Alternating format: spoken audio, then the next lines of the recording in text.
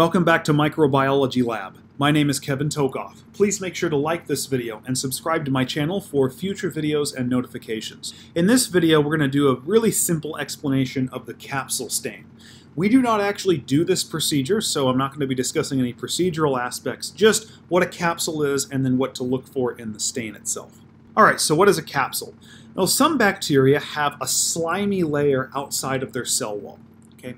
So this slimy layer allows these cells to stick to other cells, presumably cells of their own species, and other surfaces such as metal. And this actually helps the bacteria survive and potentially evade immune defenses. Let me give you a good example of this. Suppose you have somebody who has a hip replacement. So when you have a hip replacement, one of the ways that works is in the hip joint, what they'll actually do is replace some of the joint with metal. It's a little more complicated than that, but it turns out that if you have bacterial infiltration around that metal, the capsules of those bacteria can stick to the metal, and you can essentially form very large colonies of these bacteria on the metal surface. And that helps them avoid immune defenses because there's strength in numbers. They stick to each other, they stick to the metal, and it can pose big problems.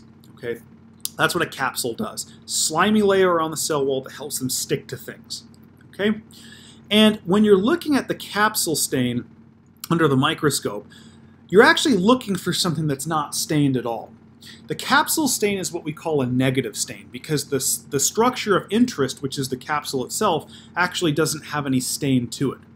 So when you look at these stains, you'll have background. The background is this kind of light pink that you see everywhere.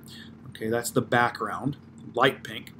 The actual bacteria are the dark purple. Okay, so anywhere we see this purple dot, these are going to be the bacteria themselves. But what you notice in this image is that all of these cells, these bacteria where you see the purple dots, are surrounded by what we kind of call a halo.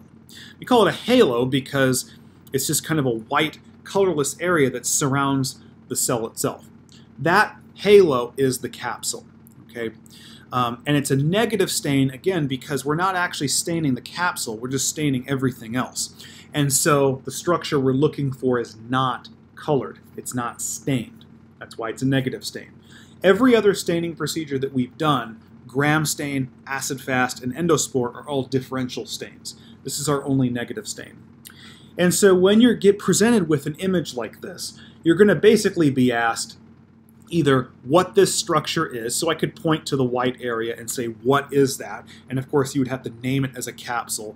Or you could be given a micrograph image like this and it just says, do these bacteria have capsules, yes or no? And you would know if they have capsules if all the bacteria have halos around them.